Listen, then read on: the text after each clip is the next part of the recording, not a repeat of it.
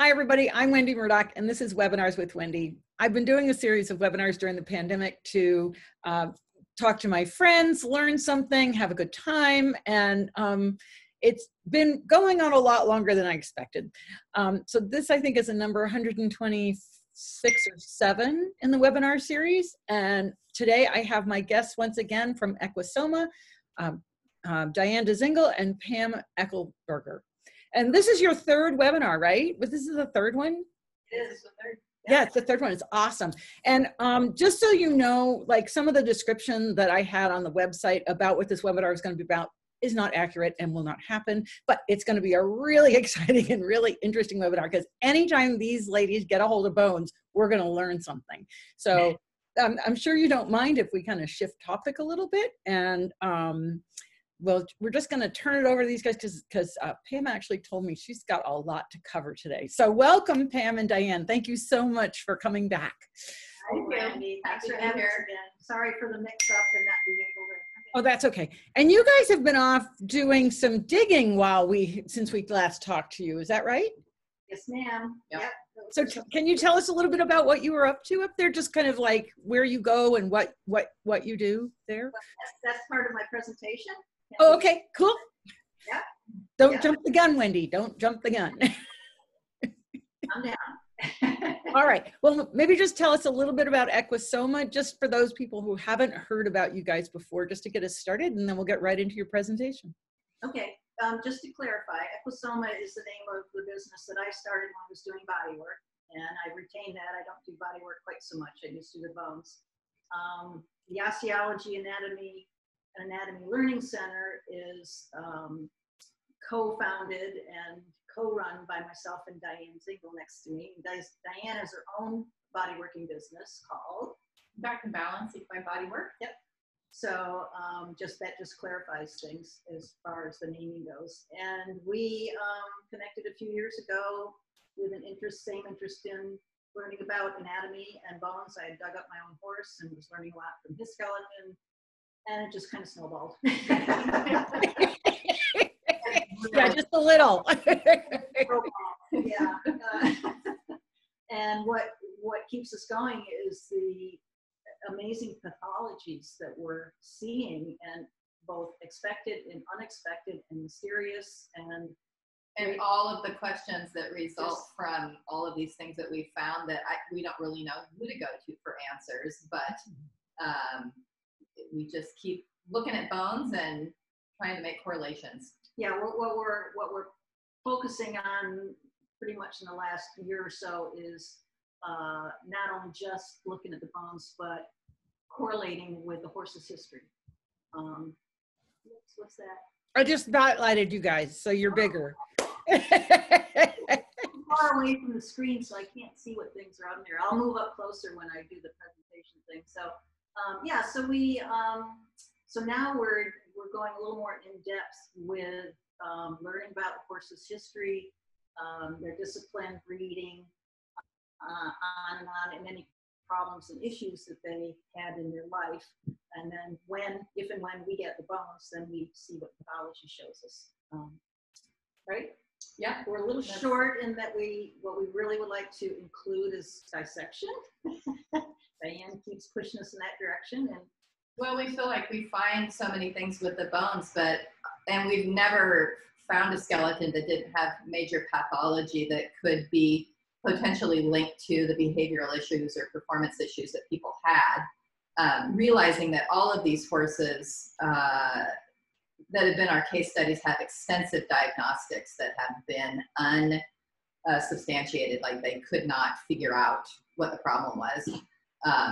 But we're also missing all of the soft tissue. You know, there could have been organ issues. There could have obviously been muscle, tendon, ligament, etc. There could be brain tumors. You know, there's so many things that we're missing in the compost process that we'd love a chance to be able to go through these horses in a dissection beforehand. Yeah, so that takes it to the whole next level. I'll tell my husband. We need another one. We need a cold room being down here in Aiken and cold storage, and then we need more land. Yeah. Stay tuned. Stay tuned, yeah. She's young. So just out of curiosity, when did you dig up your first skeleton? I dug up Petey in I'm looking at my poster, 2016. He was so you guys have collected all these bones in about 4 years. Yeah, it really started rolling probably about 3 years ago when I was introduced to Michelle at Compassionate Composting in Maine. Right. And Maine in the summer, we have a farm up there, and she is wonderful. She works for a vet. She's fascinated in pathology as well. She doesn't have time to study it. And she, with owner's permission, is a source of some of these bones. So, and have you had any contact with any veterinarians that are curious or interested in knowing what you found in the bones from the vet that treated that horse? Has that connection been made? Yeah, we have one or two in particular. Yeah. One local vet especially who has been awesome and has been actually kind of working with us when we are suspecting the C67 malformation in a horse, that he will, the owner will convince the owner to have him do the x-rays. He'll do those, and he's been really wonderful. He now understands what's going on. One of the horses that we composted down here and just dug up 2 weeks ago. Yeah, he's going to be kind of our bonus material today. He'll be our last item to tease you with. And this horse had extensive workup with this veterinarian. So when we pulled the bones out and told him what our preliminary findings were, the vet was like, wow. It answers a lot of things. Yeah, I mean, I'm just, I know the AAP is coming up, and I'm kind of working toward that because I'm going to have a virtual booth, but I just think that for veterinarians to start to have ways to understand what you're discovering in the bones in relation to what they've been dealing with, I think that this is a hugely untapped area, but that can really help a lot of vets working with horses like this and owners who have these horses. Yeah. One thing we say to the local vets, or whenever I have one over here to look at my horses, is I drag them in here and I say, this is a resource for you guys. Use it as a resource. If you can't remember everything from your vet school about anatomy, if you want a refresher or you're looking at an issue, come on over. We've got textbooks. We've got quite a library here. And yes, ultimately what we really, one of the things we really like doing, especially with the vet down here, is he gets the x-rays and then we show him the bones that he x-rayed so he can then correlate what he's seeing. There's a lot of things they can't see with the regular diagnostics. Right. Well, we have another one that should be coming out of compost later this winter that also was a recommendation from a relatively local vet who did extensive work on a horse for, I think, years, and they just could not get to the bottom of it. And so, that's where we started talking about being able to do the dissection, because if we don't find anything in the bones, then we'll feel like we missed something. But, like I said, so far we haven't found something pretty major. Yeah, but she had the x-ray. She showed some, we think, the malformation in C67, so that'll be interesting. And just to kind of tease everybody, I have Sharon May Davis as a guest in December. So really, I've been working on that one for a while, and I've gotten her to come on the show. I think it's December 3rd. It's her 4th, our 3rd. Anyway, I'll put out an email about that. We'll get that up on the website and all that sort of stuff. Because I think that is a hugely underdiagnosed problem. Yeah. Well, she's bringing it to the limelight, but and everything else she talks about is really, really very, very educational for everyone to learn. So she doesn't get out there that much, at least over here. So that'd be great. Right. Yeah. So, all right. Well, take it away. We'll get into your presentation. All right. Okay. Awesome. I'm gonna move up here. I'm gonna be Vanna. She's Vanna. Hey. Somebody's got to be the brains and somebody's got to show the bones. So. Awesome. All right, let's see if we can do this stupid screen sharing thing. I made my cursor really big so everybody can see it, including me. All right, screen share. Post disabled attendees. Oh, sorry. Don't do that to me. I got it. I forgot to make you a co-host. There we go. Make you a co-host. Good. You're good. Co-host. Woo. There you go. Good you go, Pam. Now, everyone hold your breath that the program doesn't crash. But if it does, we'll try it again. Yeah, we'll just restart. Hold your breath. Oh. You jinxed it. Try it a few more times. Yep.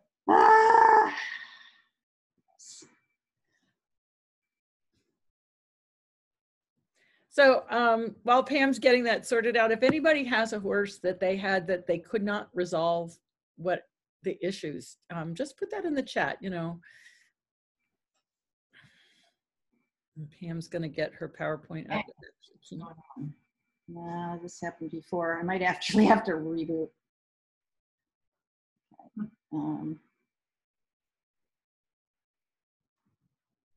We did it about 3 times a while ago. And then it started working. We're hoping that it's going to work now, right? We're really hoping it's going to work. Deanna says she needs to start composting. I tell you, it's tricky. It's tricky. We're learning things about that too. Yeah. But that's not as simple as people think. No, it's really not. Especially when you're wanting to have something at the end of the story to look at, you know. I mean, it's one thing to just. Well, that's it. And we're going to talk a little bit about some of the interesting things we've had happen with a couple of horses just out of the blue. Like we pulled a lot of horses out of compost, and all of a sudden there's been a couple in a row that the bones are not behaving the way we would like them to. Okay, do you see it? No, because you haven't screen shared yet. I did. It started. I don't want to stop it. Okay, you can just I know. Move it over so you can get to. There we go. There we go. Good job. Yeah, but now let's hope it opens. Yep. Fingers. Yes. That's all right. No, that's not the one I want to be on. Okay, it's working, right? There we go. All right. So, yeah, that's just a cover banner. We don't need to see. Where's my mouse? I see your mouse. I lost my mouse. Oh, there you are. Right there. It's in the middle of your PowerPoint. Hey, now where's my wine? And we're gonna get going here. And I think you could just probably use your right left keys on your keyboard to move it. Then I have to reach up and be right. I'm back here with the. Oh, okay. My mouse. I can't see you anymore. All I see is your screen. Okay, so how we spent our summer vacation. That's part of the key of what's going on. This is how I spent the summer vacation. I was in Maine from August through October, and I was working my you-know-what off. This was pretty much my home territory, the Compassionate Composting Facility in Auburn, Maine, which is about an hour and 15 minutes from me, owned by Michelle, and I can never pronounce her last name. Milagro, who's awesome, awesome, awesome. Thank you so much, Michelle, for helping us with all this. She takes care of the composting of horses that are donated to us. So those are what she calls windrows. And these are windrows. Yeah, this probably holds about, well, it's hard with the camera, but probably 10 or 12 horses, all kind of lined up. That's where I dug up 4 horses sort of from there for the summer, and it takes me, when I'm alone, which I was, about a day or day and a half. And then I also, can we move us? Yes, I've moved you out of the way, but you haven't done that on your screen. So you can just move us wherever you like. Okay, so there we go. Yeah, but there's other things going to be on there. We'll get rid of Wendy. There we go.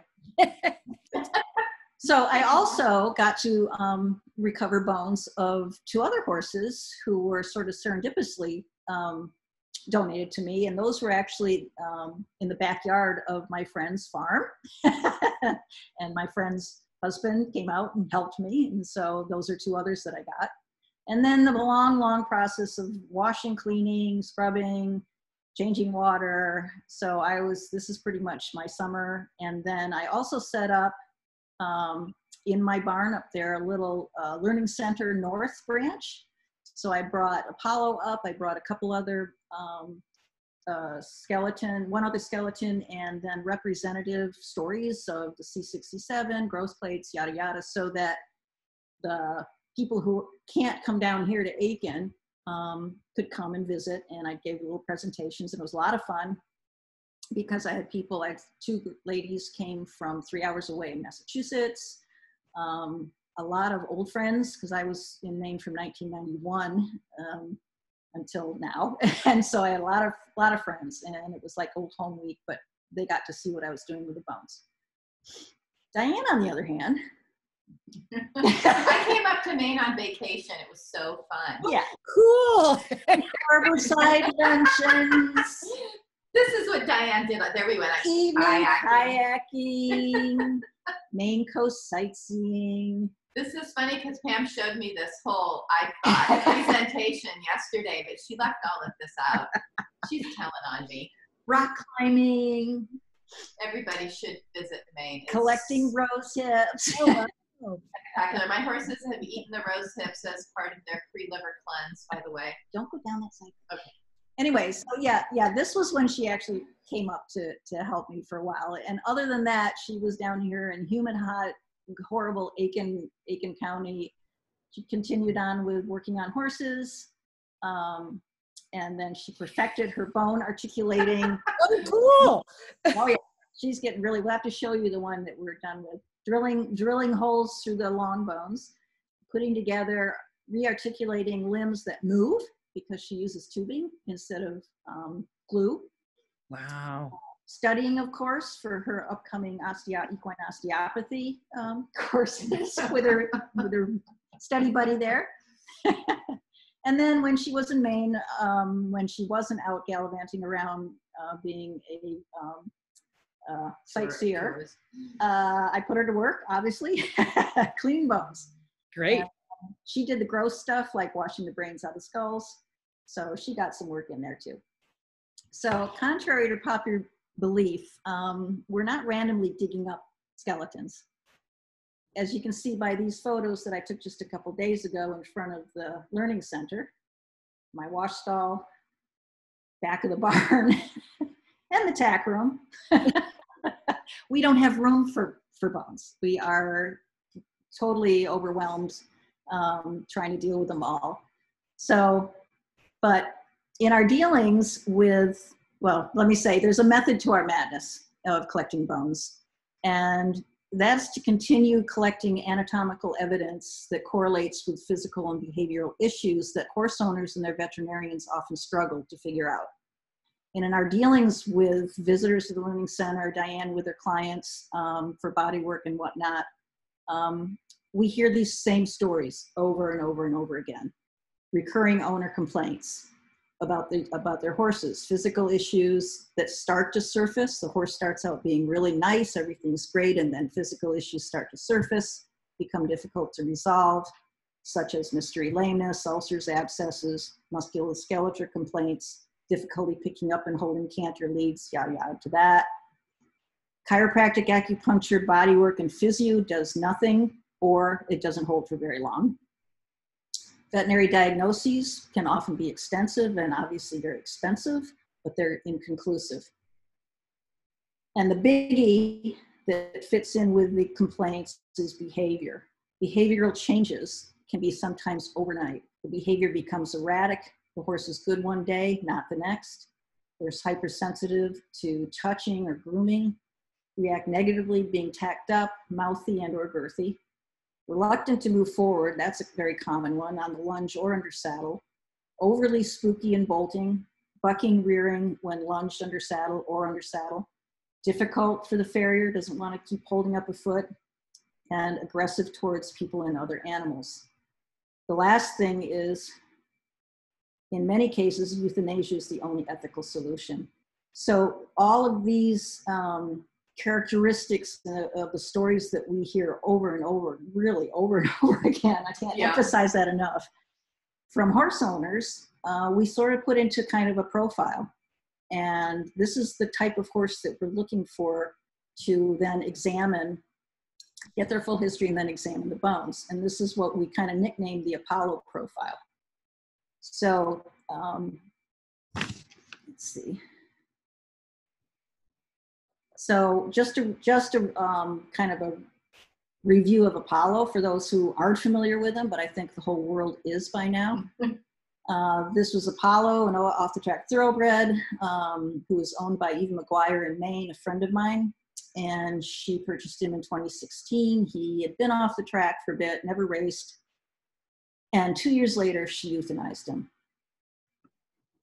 After making the heart-wrenching decision to humanely euthanize her 8-year-old Apollo in October of 2018, Eva asked if I would recover his bones, because she sent him to the Compassionate Composting, to see if they might provide some answers to the dramatic change in his behavior, which had become difficult and sometimes dangerous in the last year of his life.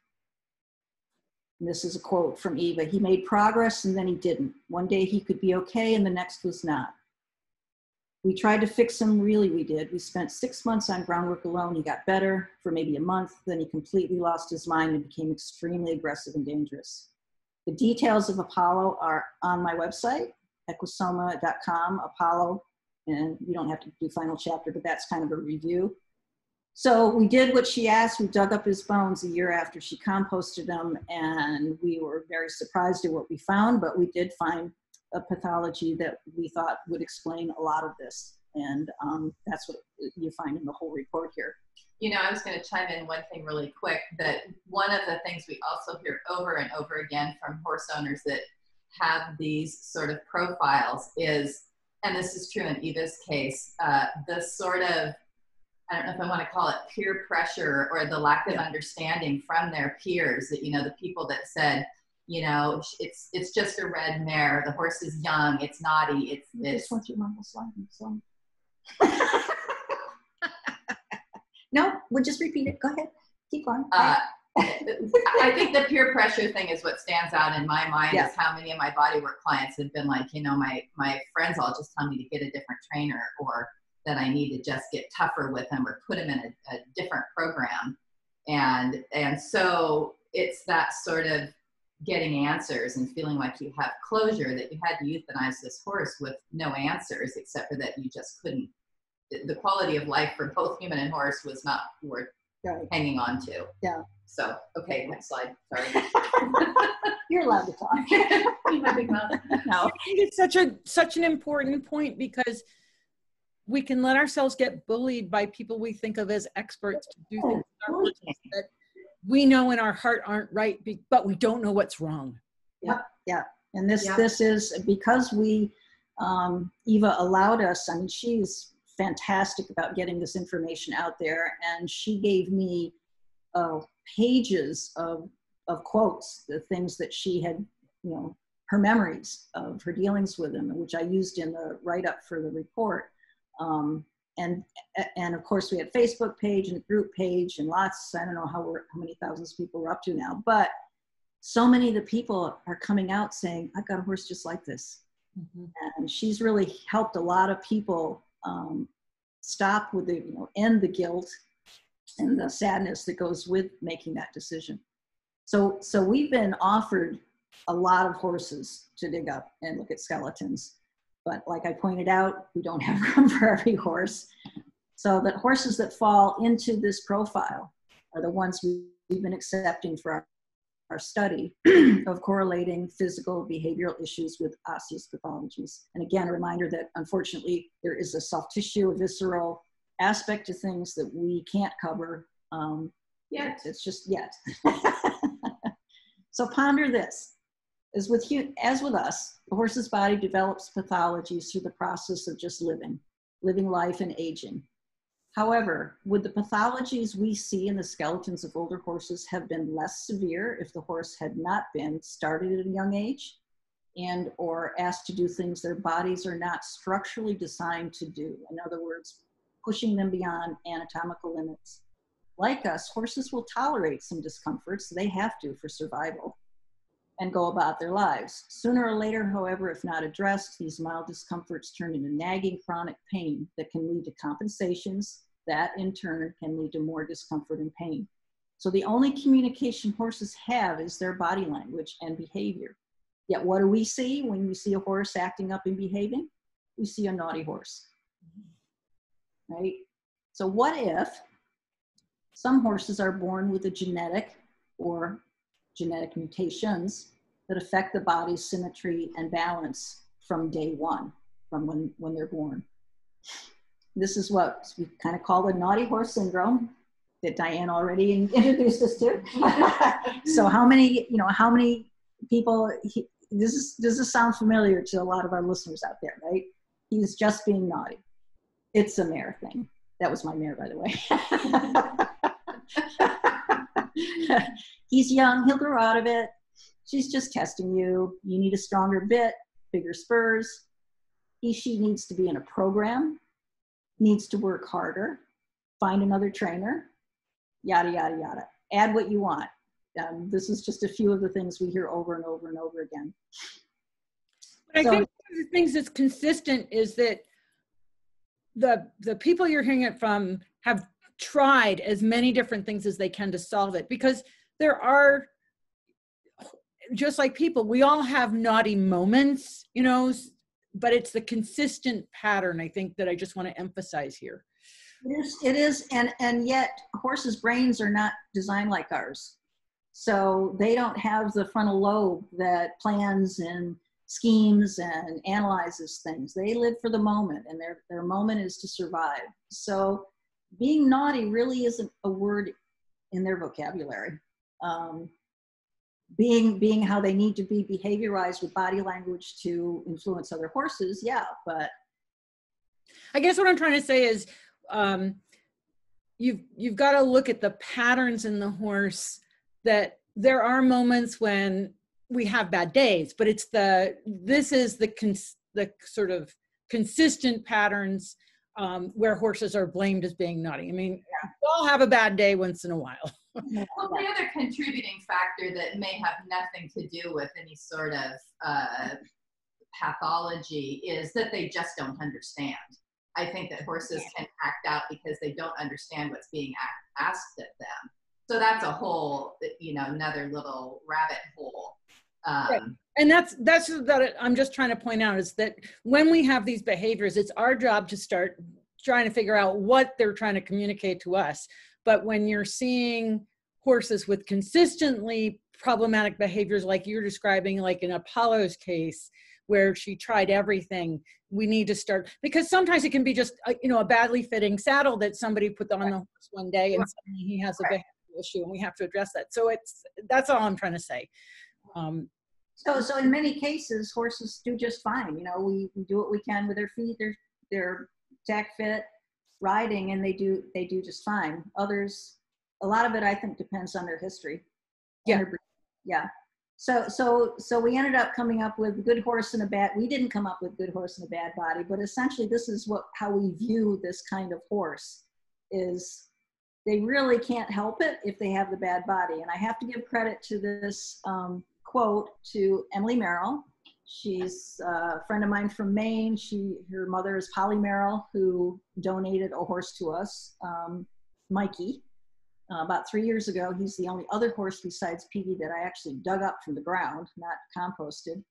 And Mikey had very, very similar issues to this kind of syndrome thing, to the point that Emily apparently, and I'm trying to remember how Polly told me the story, but Emily never really liked handling him. She was always complaining that he wouldn't stand in the cross tie and was biting and this, that, and the other thing. And she just was pretty snarky about poor Mikey. But then when it got to the point where I think they had decided to euthanize him for behavior and whatnot, Polly said she was having coffee in the morning, and Emily came downstairs in tears. And she said, "Mama, I had a dream last night, and Mikey came to me and he said, 'Please don't be mad at me. I'm just a good horse in a bad body.'" So we borrowed that quote. Ooh, that gives you shivers, okay? Because it fits, but it really does fit. Yeah. So, all right, so on the so I just want to read one comment, because I think this is really important for you to hear. Monique says, "It sounds very familiar, and she's crying in relief listening to you guys. They went through the same struggle. Luckily, we eventually found a vet to help us get to the bottom of our horse's pain." And so, you're already doing good work. I just want you to know that. Yay. Yay. Well, I'm glad she was able to find answers. That's always a good thing to hear. So let's get on to some bones. So this is going to be kind of a lecture on what to look for. What kinds of things do we look for when we dig up a skeleton as far as normal, pathology, whatnot? And there's categories. The first thing that we really look at is certain things that are genetic mutations. In other words, the horse is born with it. And like Apollo was born with his problem. So one of the first items we look at is the cervicals. This is ECVM, equine complex vertebral malformation, which on December 3rd/4th, when Sharon May Davis is with you, she will talk about, because she is the lady who brought this out in publications starting in 2014 and is continuing to work on the project along with a slew of others. So I'm going to cover this very briefly. We'll show a few bones just so you can see what they look like, but it is an anomaly that has been becoming more and more frequently found in not only thoroughbreds, but warm bloods, quarter horses, on and on and on. And so what we're looking at is this area in the neck. The malformation involves the ventral, or the underneath side of C6, and sometimes C7, sometimes first and second ribs. This is a very important junction because it's the base of the neck, right, where the neck joins in with the thoracic or the backbone. And so this is an area that needs a lot of stability. This is a normal C6. We're looking at the bottom of it, the ventral surface. This is the head direction, tail direction. These two structures on left or right are on only C6. The other vertebrae don't have these. And in the normal situation, these are equal length, left and right. And they look pretty similar, though we find a lot of variation to this theme. They're very important because they hold muscles that stabilize the neck, that run from higher up as well as from the thoracics, and they attach to these areas here. This is C7, looking kind of head on into it, a little bit in the ventral. It's smaller, it's wing shaped. This is a normal appearance of C7. There's two little tubercles down here for muscle attachment, but things are symmetrical. What Sharon May Davis found, however, in dissections of thousands of horses, if we're looking at the ventral surface of C6 and C7, notice the yellow circle. The bone is missing here that should be right there. So this is what she calls a unilateral absence of this part of the ventral tubercle. So imagine, where do those muscles attach? To this area. And in this case, C7 is fairly normal. It's still asymmetrical. The tubercles are a little bit different shape, but this is the major component. Another variation, again, missing. And it can be left or right sides. Missing here, just like it is here, and it should be here on C6. But in this case, that part of the tubercle transposed or grew on C7.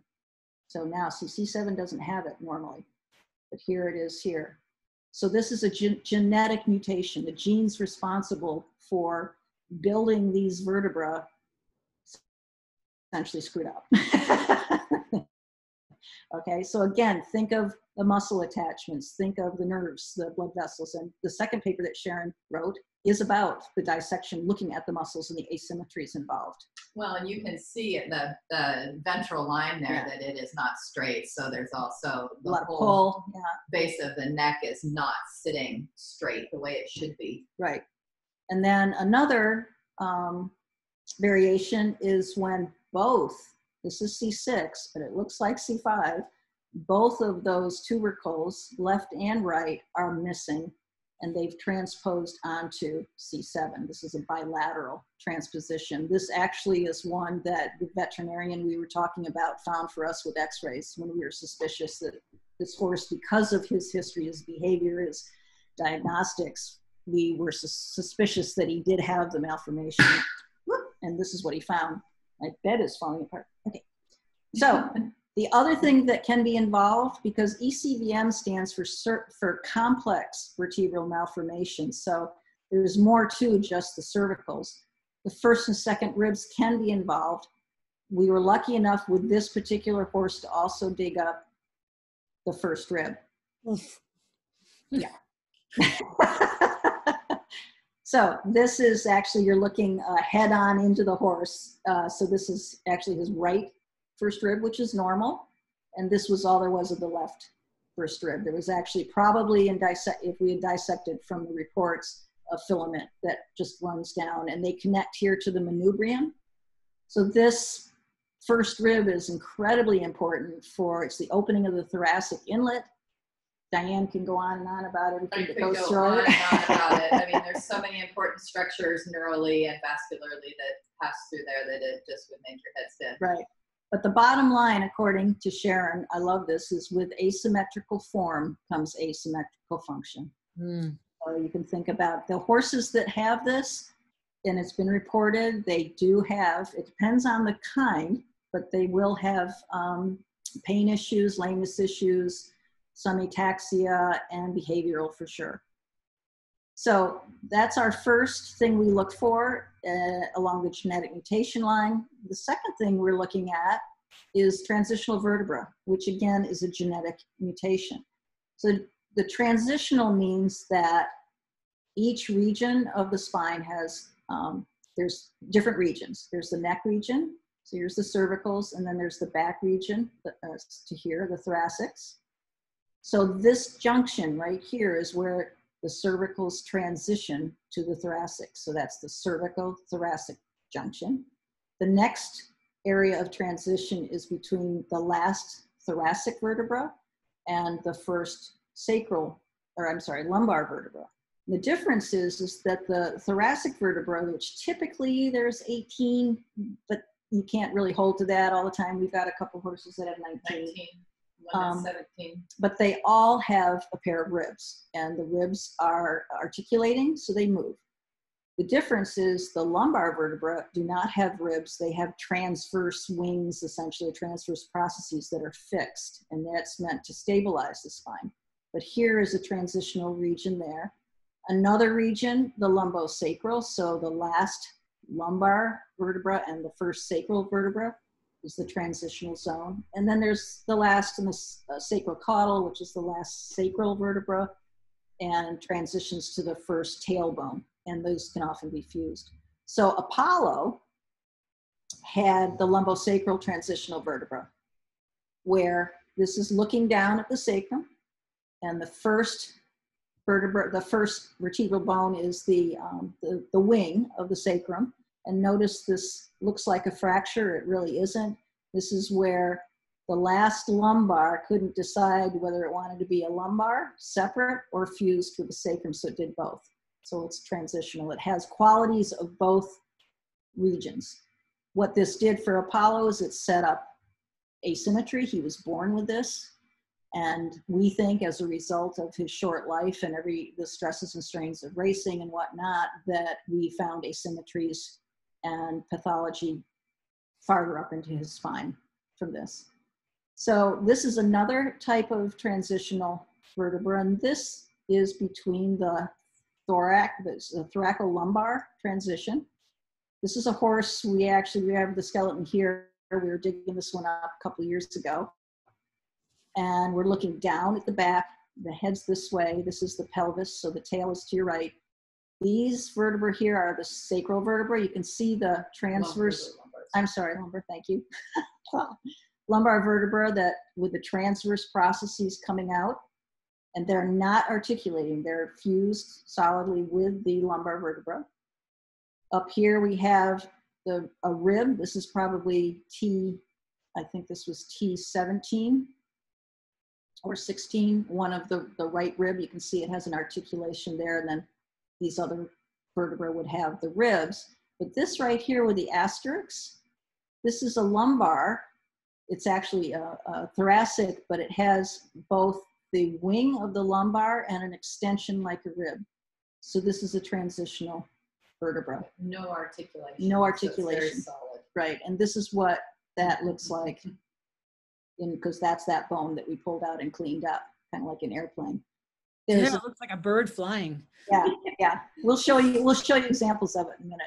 So there's an excellent review on this written by Jane Clothier, professor or doctor, she's now PhD, at her horsesback.com, transitional vertebra. She's got lots of wonderful articles, but she does an excellent job of discussing this, the ramifications of this particular type of transitional vertebra.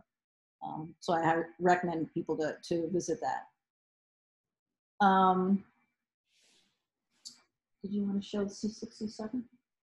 I don't know if they can see them any better than what you showed on the screen, honestly, because they're pretty much the same vertebra that we have here. Well, hold up the, I'm going to go off for a minute. Okay, so you have to unshare your screen. Just, it's stop share? Stop share, yep. Well, let's hope my thing comes back on.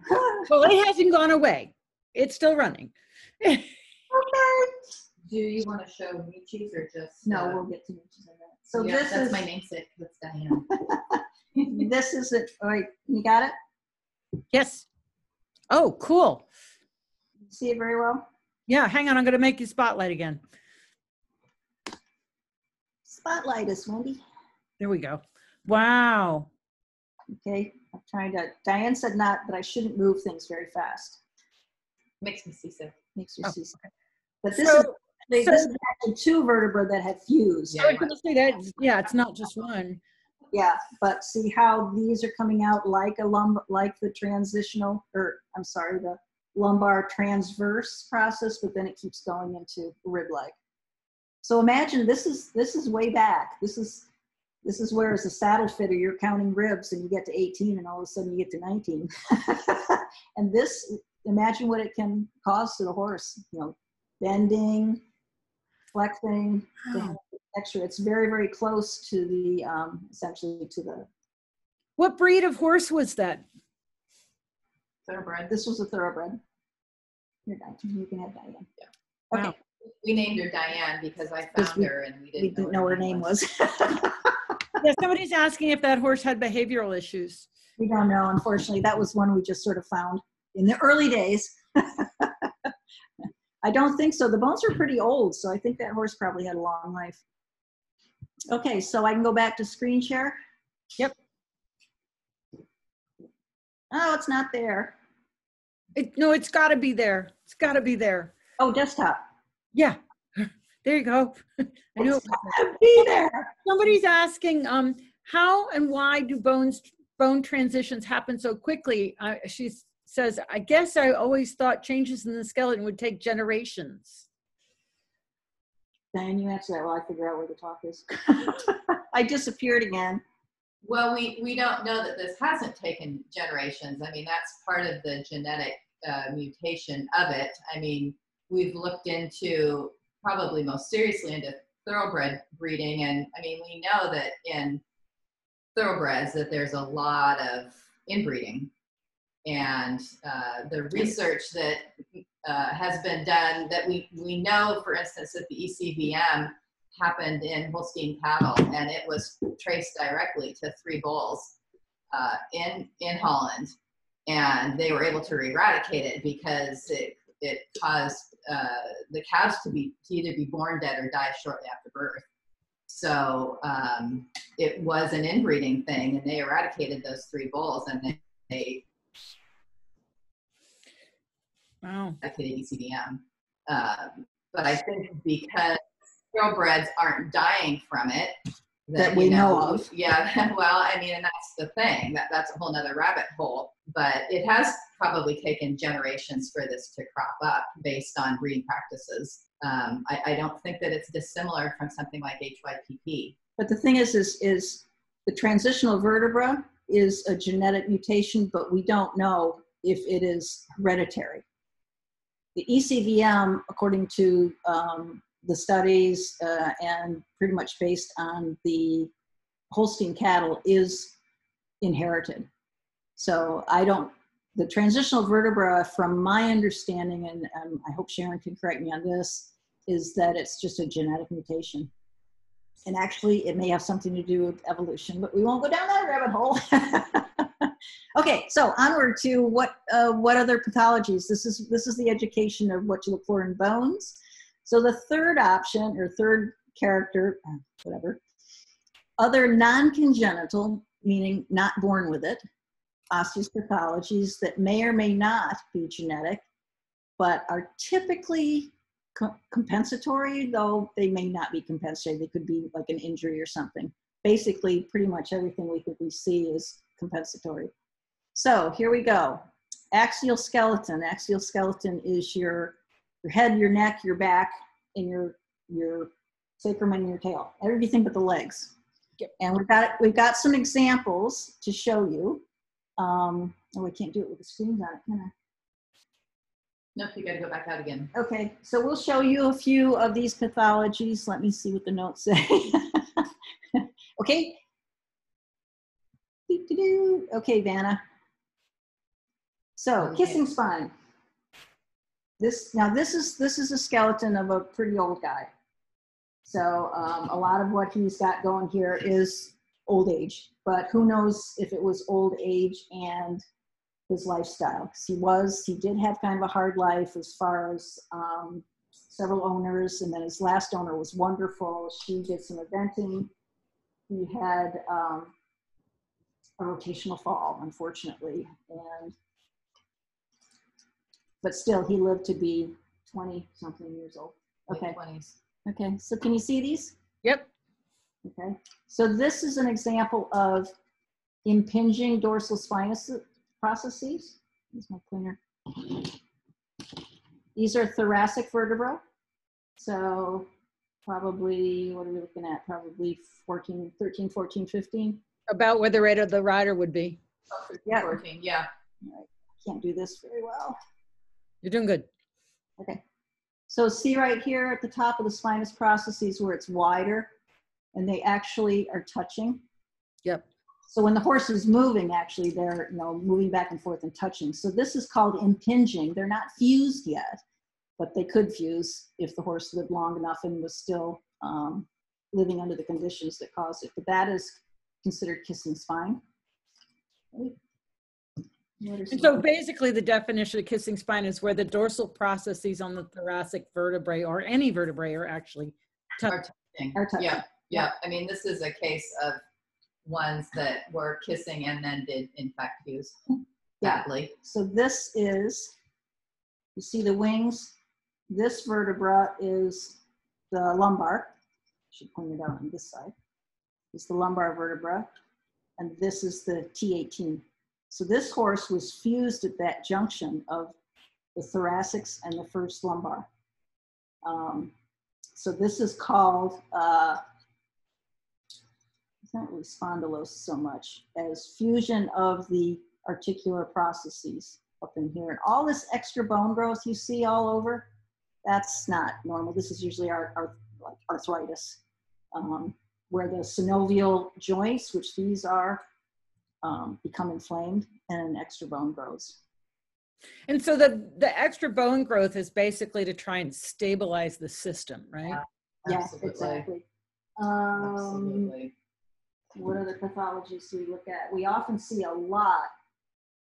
This is, take the tags off. This is T1, right? Yeah. Yeah, T1, so the first thoracic. Look at how close. It's hard. Yeah, you have to hold that up so they can really see how lumpy it is. Very, very lumpy. Oops. Oh, you froze. Lumps. No. Oh, Left so is right and right is left, guys. Really well now That's with your pointer. Yeah, got it. Yeah. All right, so the spine there. This is where the ribs attach down here. There's like, it's cupping and lipping. The bone is all growing around it. So those are certain pathologies. What did we do with those? And so bottom line is we see arthritis in horses the same way we see arthritis in people. Yes, yes. Absolutely. The other thing is to look at, grab the sacrum and the, oh yeah. Yeah, the whole lumbar. Right. So we'll just grab all Oh, no, that's nice.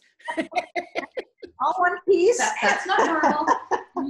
This actually, yes, older horses will fuse in their last lumbar vertebra. Young horses, you wish you didn't see it, but you often do. In this case, see this bulging right here? Yeah. So that's an ankylosing spondylosis, where the bodies of the vertebra are fusing together. So define ankylosis. Oh, Wendy. It's extra bone growth that leads up to the bones fusing. So Okay, it's- spondylosis. What's the definition of spondylosis? I mean, you hear these words, if you're not using them every day, you forget what they mean. Well, spondo refers to the vertebral body, I believe. So it's spondylosis. So it's fusion of the vertebral body. Got it.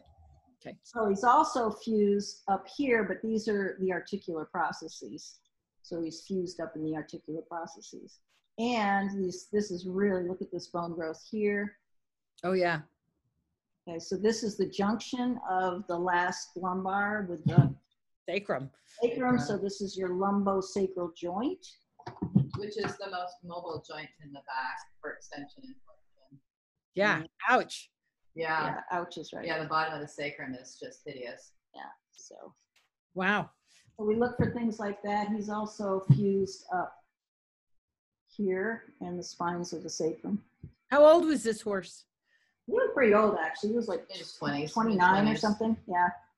So is it fair to say there's a certain amount of bony changes just with age? Like, Yes. Yes. Yeah, that was the point I was trying to make earlier, that yes, absolutely, just like us. But how severe? Can you judge how severe it is depending on what the horse's history was and how hard did they work? Horses don't have a choice. We do. If my body's hurting and I know that I've got all kinds of arthritis and everything, I can choose to get out of bed each day or not. right. And there's some people where they have tons of arthritis, but they feel fine, and other people a tiny little bit and they're dying. And it's so, that's where you really got to go back and look at the bigger picture of how is this horse behaving? Does that match? That's their behavior and what they're trying to tell us on a daily basis is a huge factor. I'm going to start through the bones. So somebody's asking, maybe arthritis is our body's attempt to cope with excessive stress. I might modify that and say excessive movement. I mean, if something's rubbing, you're going to build more bone and try and make it more stable, right? I think both, because stress will create sympathetic-based activity, which will cause more muscle contraction, which is going to just press everything together. It will, in fact, stabilize things, but it's not in a healthy way because it never decontracts. Right. And then somebody's asking how you can determine these, if you can use radiographs, but I think that's that's the bigger part of your story, is that the diagnostics did not show what was going on in some of these horses. Yeah, it's as far as the vertebra goes, yes, they can radiograph and image the spines, and it depends on the quality of the equipment. So your normal portable x-ray that the vet comes to the barn with can only really record image higher up. You can't get a good picture of the body at all, but you can take pictures of the body in a clinic with a really, really high-powered x-ray machine. And of course, MRI and CT scans, but we don't always have access to right. Well, and the key is that we be looking. I mean, I was just in Texas at the vet clinic where the osteopathy school is, and asked the vet there if there was things that they could see on ultrasound, and she's like, I don't know, we don't ever look for it that way. And so it's really a matter of people maybe having an awareness, for instance, with ECBM, and asking their vet to look, because it's not a thing that they normally take a picture of. So that's the part of the awareness that we are interested in getting out there. All right, for the sake of time, I'm not going to show bony examples of everything, because we have the new horses to look at. So, but these are the things that we do look for when we're heading out and getting bones. The axial skeleton asymmetry is a biggie.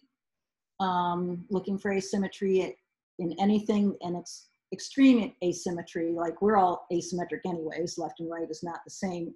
But you can get some very distinct asymmetries that cause problems. So appendages, our legs and whatnot, osteoarthritis of the joints. We got one elbow just to show real quickly. I don't know if you'll see it really well on the screen. This You is might more, have to unshare your screen again. oh yeah, well, forget it. You can show it later when you unshare.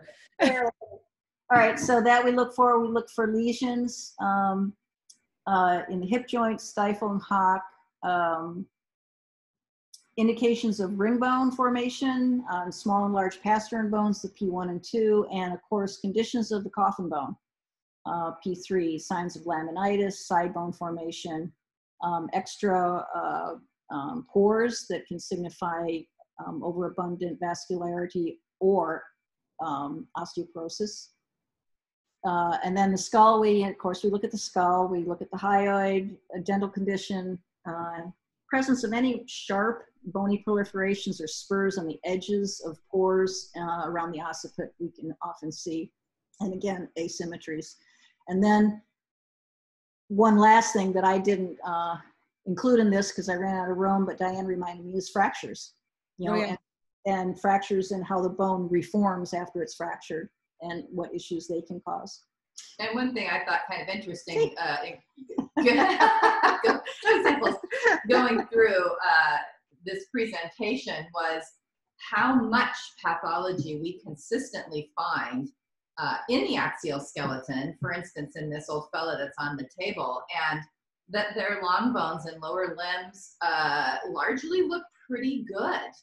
That we don't see occasionally a fused hock, occasionally a little bit of ring bone or side bone, but we see so much more that's going on in the spine, which is this area that we largely don't look at because it's difficult to look at. That's fascinating because when, yeah, that it's because, yeah, okay, that's all I'm gonna say. All right, so for the summer of 2020, let's see, we accepted 3 horses up in Maine that fit the profile, the Apollo profile or whatever. And they were euthanized as per vet recommendation due to behavior and composted at the compost area. And then I went up this summer and retrieved them, which was very interesting because some of them were only composted for 6 months. It was very interesting. One of the 3 horses, a 4th horse was also at the compost, but he wasn't part of our quote unquote study. So these are the 3 horses that fit our Apollo profile, and I'll elaborate on their histories in a bit. Oh, okay. Toby, and off the track, gelding, 5 years old. And this one was actually one of the very first horses owners who contacted Eva after we got the Apollo story started on Facebook. And she's a young college student, desperate because she was seeing Apollo in her horse, and he was becoming extremely aggressive. And she was a college student and didn't have the money. Her vet was strongly suggesting euthanasia, but she couldn't afford very much. And so I offered to pay for composting him if she wanted to donate him to the project, and she did, which we thank all these people so much for being strong enough to do that. So I'll talk about Toby in a bit. Then Michiko was an off-the-track mare, 6 years old. And the third one was Cat Talk, a 12-year-old. And I won't be talking about him today. The owner gave us permission. She donated him, but I have not had direct contact with her to let her know what we found. And I don't like to talk about it until I've let her find. So. And then my serendipitous recoveries were 3 horses of very good friends of mine in Goose Bay, who I've known for a long, long time. And they just happened they were older horses, and 2 of them, Sebastian and Huzat, were actually buried on their farm or composted on their farm many years ago, and we ended up digging them up. And Peppy was one that just passed in March, and she sent him the compassionate composting and said, why don't you pick him up while you're there? So this is Seabass, and this is Peppy, and that's Who's At. And these are, so we've got essentially two parts to this talk. This part is our project, our study, our Apollo profile horses. And this are the pathologies we'll see in the older horses, one of which is the one we just looked at for examples, all that heavy duty pathology. And also these are horses that even though they had all of this, they didn't really have negative behavior to the extent that, that these other horses did. So Machiko. Machiko? Yep. Oh, She's Machiko? coming. She is, okay. Machiko, AKA Michi, registered name, Proud Cougar. So off the track thoroughbred. Born 2014 and euthanized 2020. Only 3 starts, unplaced, and her owner bought her in 2017. She'd only been off the track 6 months. This is a image of her at 5 years or 4 years old. No, 5 years old and 4 years old over there. So I'm just gonna summarize what she told me about her experience with him, and I really have to, I'm cutting it short. I'm cutting out a lot of things, but I tried to concise it. Most of what I want people to really focus in on are her comments. So she started with trail rides. The more work asked, the more Libby noticed back and hind end issues. In-hand walking up and down hills prompted explosive behavior. In 2018, some work under saddle in the spring, hacking out at the walk, but any work above the walk and violent behavior ensued. In the late fall, things were getting out of hand when she was bucking me off at pretty good rate. She became unruly in hand and could not be left in the stall for fear of hurting herself or destroying the building. She was a cribber. And that's another aspect that I didn't have back in the characteristics for the profile is cribbing, weaving, fence walking, stall walking. These are other behaviors that horses will have or can have from the anxiety. Seen by a chiropractor multiple times, tested for common diseases that cause neurological problems, and checked for obvious lameness, also Lyme, EPM, all that. But at the end of the day, I was left with a diagnosis of behavioral, the naughty horse syndrome. 2019, back to easy work. And when I say back to work, throughout here, she would be having some tendon sprains or strains that meant that she had to be stall rest and then started hand walking. So back to easy work. She had just healed from something. She would have good days and then very, very bad days. I never knew which version to expect, and the bucking never stopped. End of 2019, became anxious at the sight of the saddle and the girth, started to self-mutilate. The side biting was impossible to bear. And then March 2020, having exhausted all resources trying to keep Michi happy and sound, the decision was made to euthanize.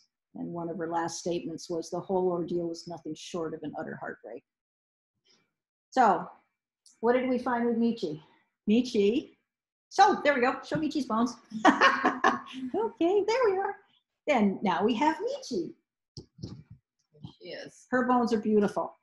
That was my first thing, was they're beautiful. Beautiful. 5-year-old.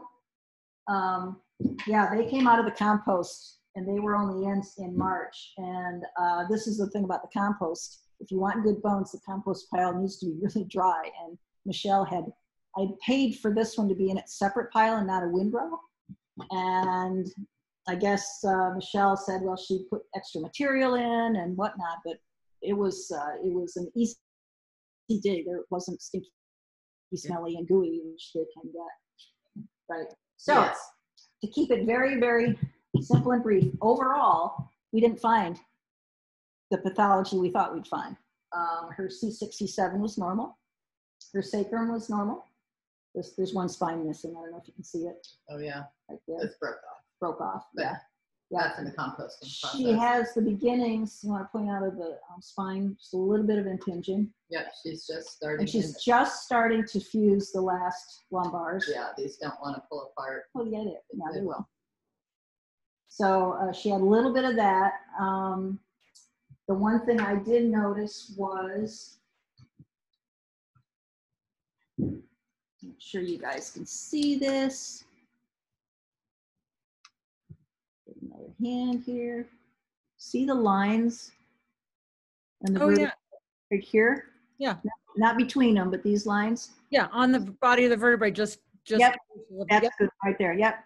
Those are the physeal plates. So the growth plates were still not fully mineralized, 6 years old.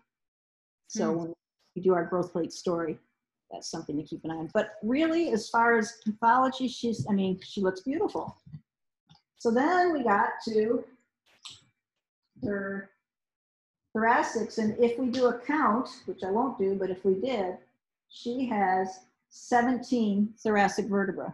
So this is the 17th. So all of these would have normal articulating ribs, but she only had 17. Little beginning of kissing spine there. When I pulled out what I thought would be the 18th rib, lo and behold, what did we find? What's this remind you of? That other bird. Bird. Yeah, now the spines are missing. They broke off here, but this is a transitional vertebra. So her T18 tried to become also lumbar, but still grew the long spine. So where's the other one that we had? Unfortunately, she was lying, the way she was lying in the compost, one of the spines here kind of broke. There we go. Just get her label off because it's a pain. There we go. So you can see here, Diane's, this is the one that we found here in May, or in Aiken. Right. And this is essentially what she would have had. So the angle's very different on it. Sorry? The angle. Yeah, so if you put it together with the lumbars, the rest of the lumbar, see how it kind of, they overlap? Yeah.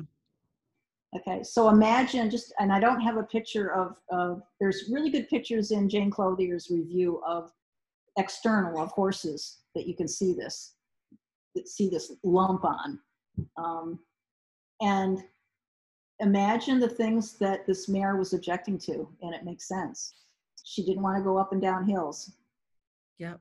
Saddles were bothering her. What were some of the other things? Biting her sides. The bucking. The bucking. So these are things that this was probably causing those issues with. And that one on the closer to you, it's a very upright angle. I mean, Yeah, well, it is also broken. So see here. Yeah. So, yeah. So I think a lot of that is it just dried like that. Oh, okay. Okay. You have to be kind of careful in what you draw, conclusions you draw when they're compost. Yes, it's so different on the two sides, right? I get it. Yeah. I think it probably would have been pretty bilateral. Right.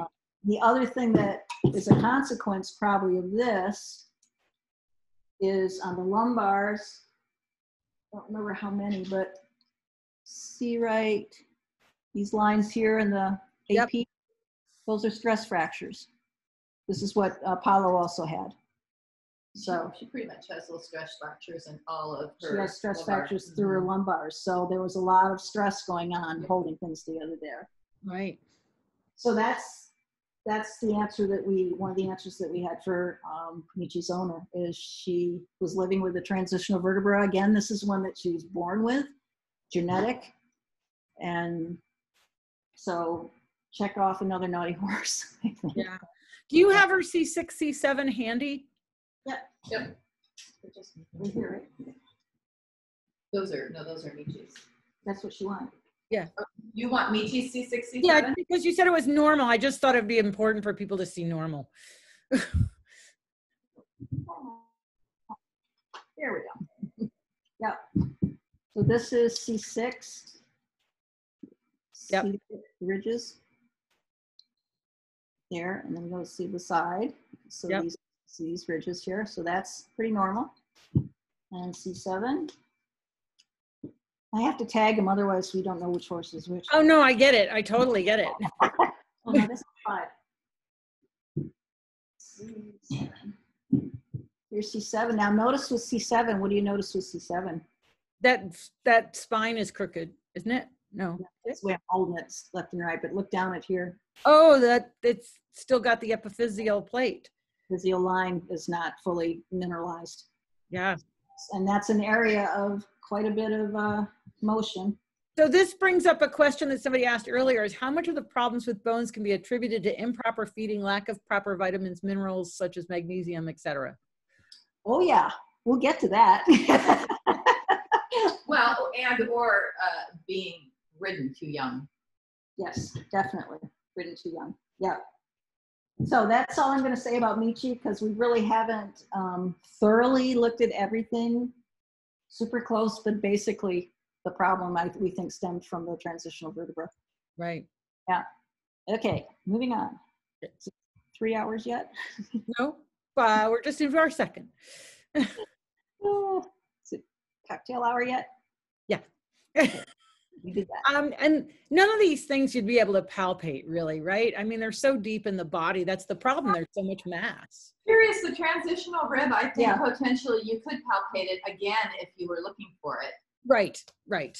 Yeah. Yeah, and hers was bilateral, but they also come unilateral, where there's only one side of the other. That would really cause asymmetrical problems. And if you stand, again, this review shows pictures of it, but if you stand on a fence or and look down at the horse's back, you can often see that extra lump projecting. Particularly if you have a horse that's not really beefy. You know, if you have a lighter built horse that doesn't have so much weight on their back, it would be more likely to be able to see or palpate the difference. Right. And we think that she did have a bit of impinging in the thoracics, that was compensatory to stabilizing for the transitional vertebra. Want to get who's that? Who's that? Who's that? She's going to go get who's that? Okay.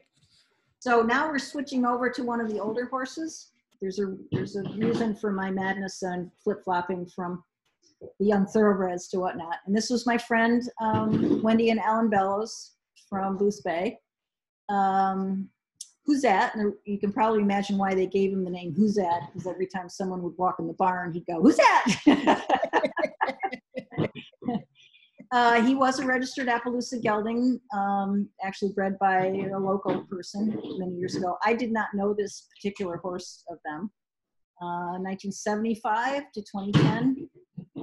And Wendy and Al purchased him as a 5-year directly from the breeder at 5 years old. So he didn't have a history with other people. Okay, so his little, everybody, who's that? Hold on. So right after they got him, he started what Wendy called head nose flipping, which I would translate as head shaking. Assumed to be seasonal allergies. They gave him all kinds of meds, Chinese herbs, but nothing fully alleviated the symptoms. I have to tell you, before I get too far along, that Wendy is the most amazing horse person. She has notebooks on all these horses. And she gave me one of the notebooks to go through. She took notes daily for the whole time she owned these horses on everything. And so the information is fantastic, and she's very observant. She's one of these, she's a natural horse owner. She knows what to look for in horses. And so she's on it if she sees things that aren't quite right. So in 1987, because of the allergies, I guess the vet gave him prednisone. He went up to 103-degree temperature for several days and stopped sweating. Anhidrosis remained the rest of his life. Oh, wow. Yeah. In 1990, developed cough and noisy breathing after 2 weeks being at a horse show. His lungs were imaged and damage was found, but no signs of infection. And again, allergy related was the diagnosis. This was interesting. The vet also noted bridging in the spine, which she didn't quite know how to define, but when you see his bones, I think we can tell you what that meant. Get it. 91, full season of lessons. She did low level clinics and competitions. The head flipping continued. And then they tested him for allergies and started the immunotherapy program for the next, beginning of the next year. He was 17 years old then. Late August, more coughing, lungs full of liquid, labored breathing. So she stopped riding, and all this was treated. She stopped riding and started driving him very lightly. Cough syrup was enough to help him, but humidity and hot weather did bother his lungs.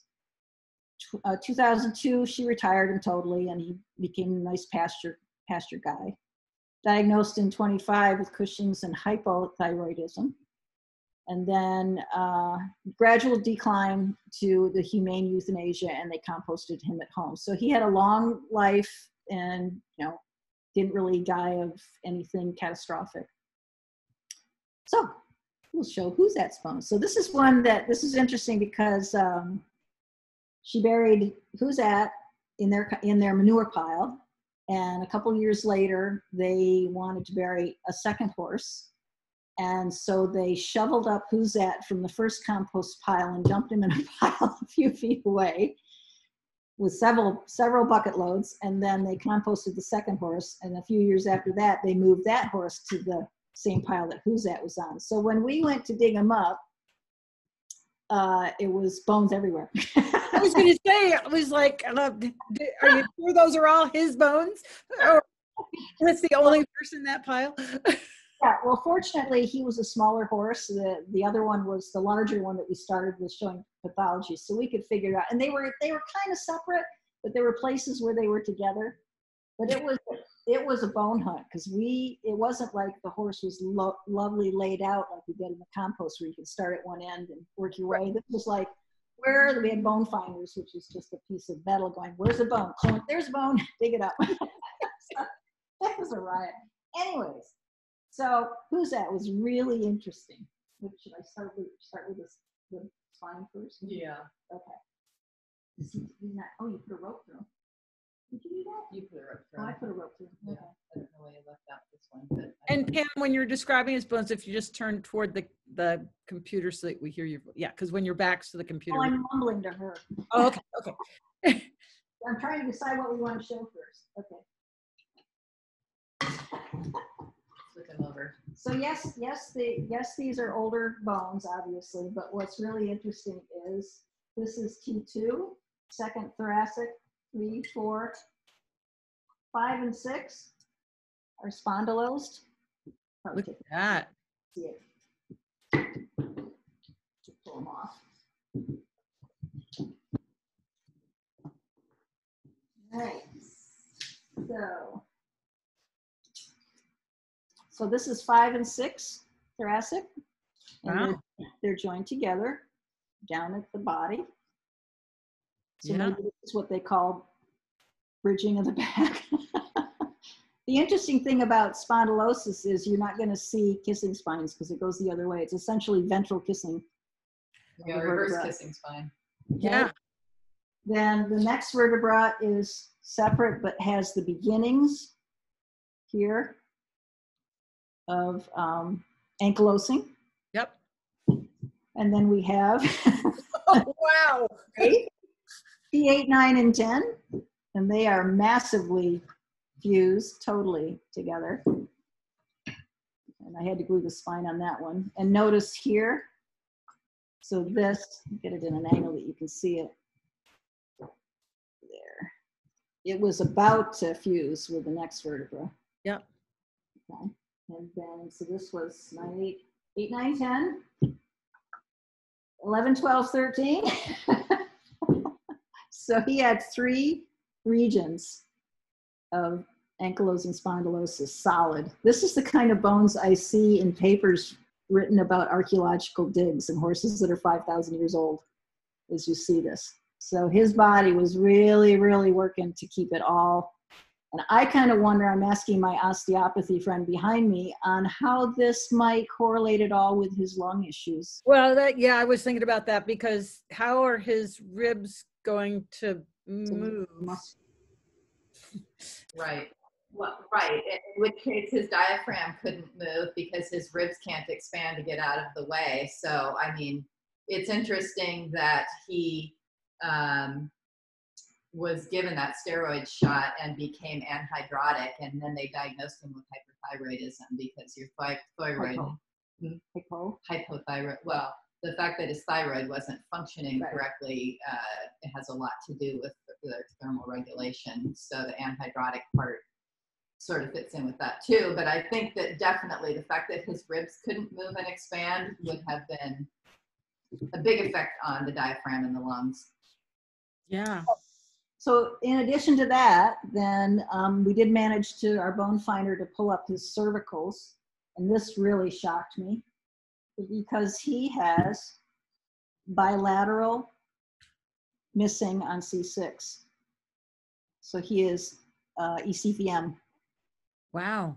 Yeah, that I did not expect that at all. Usually I'm looking for it because the horse is breeding and whatnot, and this is an Appy, so this is the second Appaloosa in our collection that has ECVM. I had it. Yeah, so let's see if you can see it. So see how they're just totally gone, both sides. Yeah. And then his 7, they didn't transpose totally, but can you see these ridges here? Tiny little bit, but tiny little bits. Little bits. Tiny little bits, yeah. So I'm not sure that was probably pretty interesting. Fine. So somebody's asking what would have come first. Is it the theory that the ribs couldn't move and then the fusion started it, or and I don't know that we can answer that question. Chicken and egg, man. I mean, maybe you could look back. I think the fact that he was suffering from the asthma earlier on. Oh yeah, it's hard to say without knowing all of the history. Yeah. Well, and she had him his whole life. So, and given what the history of the owner, she was meticulous. So it's not like this horse would have suffered. He was 5 when she got him. It wasn't like he suffered, a huge insult that would have been recorded. He just was a horse with what we would maybe say not the best genetics. Possibly, yeah. Well, maybe he had a fall in the pasture that she was unaware of, and he did something that made him protect his back, and maybe he hurt some of his ribs, and he quit taking deep breaths, and he started protecting his back because he hurt himself, and it just sort of snowballed. But wouldn't the C6, C7 malformation, which would have been genetic, he would have been born with it? Absolutely. That would probably, at some point you got to stabilize somehow. If that's not stable and can't do its job, you're going to start finding stability somewhere else. Yeah. Well, those are the big questions. It's like, was the C6, C7 ultimately responsible for the rest of all this fusion, or was it just two separate things going on? Exactly. And there's no way to answer that at all. There's not. Just guesses. Well, it looks like he's trying to fuse everything. Yeah. Yeah, for sure. All right. So that was, who's that? Wow. That's some bony growth. Okay. So I know the thing is this creates more questions than answers in many ways, because there's no way, we can't go back. We can't go back and look. You want questions instead of answers? The next 2 horses are going to provide that. This was one of those cases of really being excited about having new horses to look at and try and find things out and help the owners, and then ending up not being able to because we didn't know what we were finding. So this is Toby. He was this was the first horse that was an Apollo profile. This was the college student who couldn't afford to compost him, so I paid for that.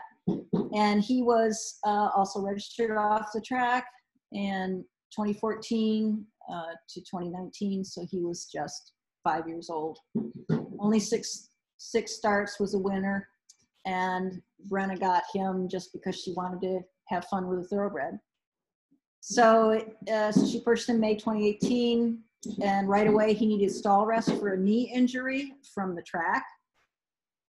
And after that, she lunged lightly and did light riding after the rehab, but he lived on ulcer guard. He was very anxious, what people will call a typical thoroughbred off the track.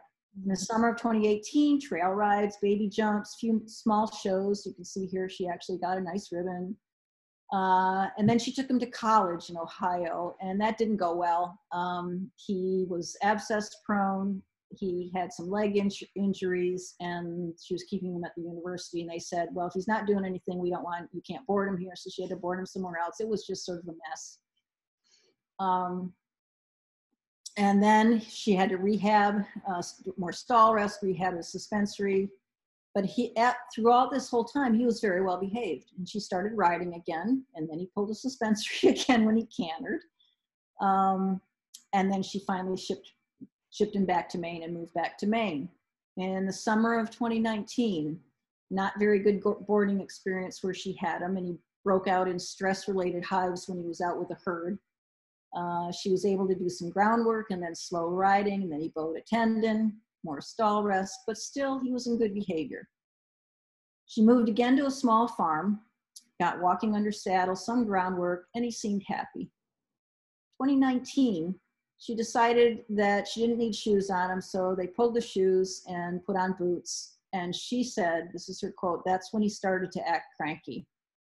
He started to rear every time she would be hand walking him. It got to the point where if she even reached up to pet his neck, he would strike out.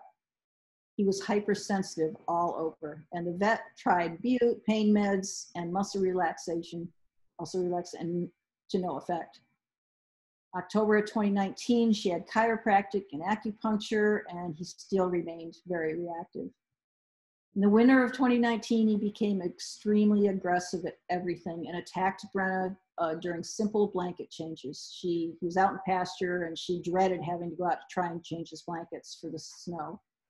The attending veterinarian, who happened to be the same veterinarian as Apollo, and she feared for Brenna's safety and strongly urged euthanasia. So this is when I was contacted by Eva telling me about Brenna, and I said I would pay for the composting. And this was actually a month before this. Well, right about this time, the vet called me down here and said, "Are you serious? Because we have to do something now. This horse is going to kill her." Ooh. Yeah. So December of 2019, he was euthanized and composted. I don't know if you can see this picture to the right. It's her hugging him in the trailer. So Brenna came to see me after I had, shall I say, attempted to dig him up, and I'll tell you why attempt is the word. And she spent 3 hours with me and told me details of all the story. It was heart-wrenching, and she loved this horse to death, and she did not understand why he all of a sudden turned. And literally one day she said she was in a run-in with him. She was trying to get his blanket off. He tried to bite her. He came striking at her with his teeth, and then he turned and kicked her in the shoulder. So it was not a good situation. Nope. Now, I will tell you what we found with him after I do Peppy, because they're kind of related. So Peppy is one of the older horses, again, from my friends in Maine. And he was actually composted, so at Compassionate Compost. He was a quarter horse thoroughbred, 92 to 20. He was born a bay, and this is the hint, born a bay, matured to a flea-bitten gray. Wendy and Al purchased him when he was a 10-year-old, and I think he was down in a farm in Hunter Jumper Farm somewhere, Connecticut or whatever, and done some light stuff. So from 202 to 205, Al fox hunted him, trail road clinics, some schooling, dressage shows, but he wasn't keen on jumping. He didn't lift his front limbs very well. Wendy said he braced his jaw and neck, and he powered through whatever they asked of him to do. He would race through the aids, and that was always a struggle with him. 26, 29, light riding that gradually decreased, ongoing abscesses, and coughing began in 207. You're all going to think every horse in Maine is allergic. Because mine was too. 29 to 2010, much coughing, tested for allergies, started the immunotherapy. In 2011, first melanomas began to appear under the tail and a few on the body, one on the girth line, so they stopped riding. And it was right about there. I actually worked on this horse a couple summers when I would go up, because we're such good friends, and I'd go down. I always wanted to show her new things that I was learning, and she let me use her horses to show her. So I worked on Peppy a few times, and those melanomas got bigger and bigger. He had them on the sides of his neck. She actually, being such a good data keeper, had a chart, and she measured them twice a year and kept track of their growth or their disappearance. And these things were like on his neck for sure were the size of a fist, and they were hard rocks. Okay, so 2018, he had a mystery virus that lasted a week. He was off his grain, temps fluctuated between normal and a high of 104, very reactive around his head. much head shaking that was relieved when I did CST on him, craniosacral therapy. Stiff all over and reactive around the head, August off grain. This is 2019, some colic episodes. In 2020, gradual decline, okay one day, then not, off and on his grain. And then 26 March of 2020, he was weak and wobbly. They let him out in the paddock, but he was unsteady and obviously in pain. So Wendy called the vet to euthanize him, but Peppy collapsed and died before the vet arrived. And that's when Compassionate Compost came and got him. So, Peppy's bones. Oh my gosh, Peppy's bones are here. Yay! I've got this great assistant, don't I? Look at that. Yeah, Vanna's doing awesome. So Peppy, Peppy's bones did pretty well in the compost. Where do we start with Peppy? He had, for an older horse, obviously he had a lot of pathology that went with it, a lot of extra bone growth. Yeah, this is so 3 hours. He didn't early. Yeah. So you can see with, yeah, I can hold 3 of them. I need bigger hands. It's crazy that they're not stuck together. Okay. Yeah. See, all right. This is 17, 18, and lumbar, first lumbar, but you can see all of this in here. Yep. So he's got a lot of the osteophytic growth, beginning to fuse, ankylosis starting. Yeah, 1, 2, 3, 4, 5, 6. Look at that second one. We haven't really examined these bones that much, but look at the spine. They're really big spines. They're really big versus spinous process. He also, his sacrum and last lumbar had a lot of pathology in here. Yeah. Nasty. This is interesting. His Peppy. This is his axis. So the second cervical vertebra, and the head attaches here where the label is.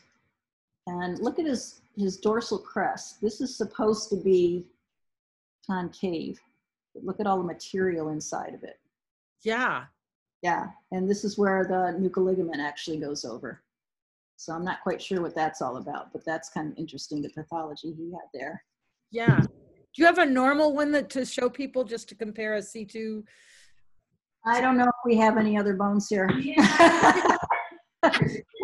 Actually, we don't have a normal horse in this room. I know, that's why I'm kind of asking. It's like, do you have, just put it side by side. Yeah, there we go. Beautiful. Okay. So it's a shiny one, but can you see? Yep, it's nice and smooth. There's a little bit of a groove there for the nuchal ligament. The other one looks like a mouse chewed on it for a while. Yeah, yeah. All right. So those are kind of some of the basic things. What was really interesting, though, were the cervicals. When I pulled out, you should probably get a normal C5. I pulled out C5. This is C5 and C6. And C6 is quote unquote normal relatively to the caudal ventral tubercles or the ECVM. But C5,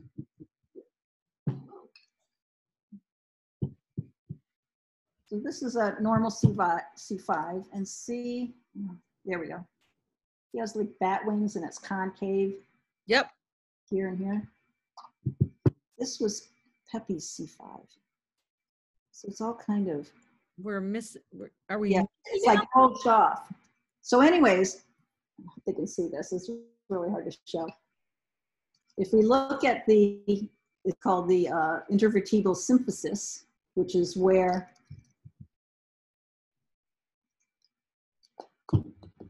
the vertebra connect. Yep. Here. He is all eaten out inside. We need a flashlight.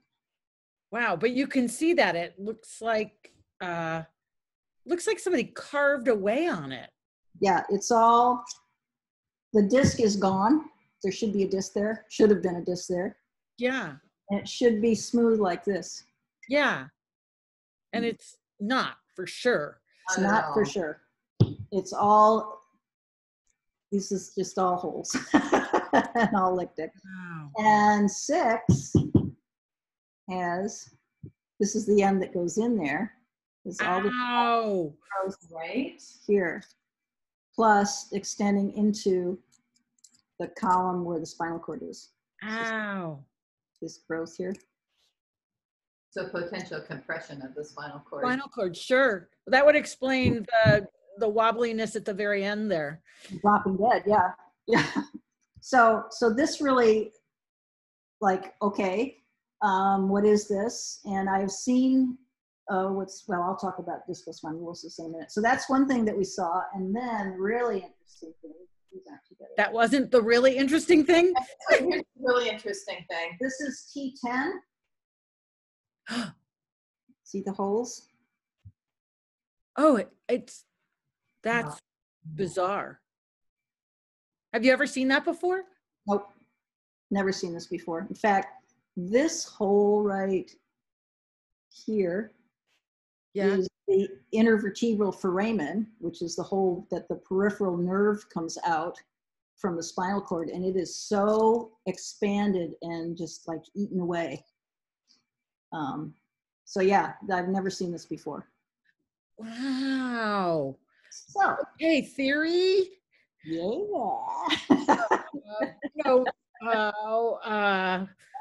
Wow, how do you explain that one? Well, didn't I say something about ending up with more questions than answers? Yeah.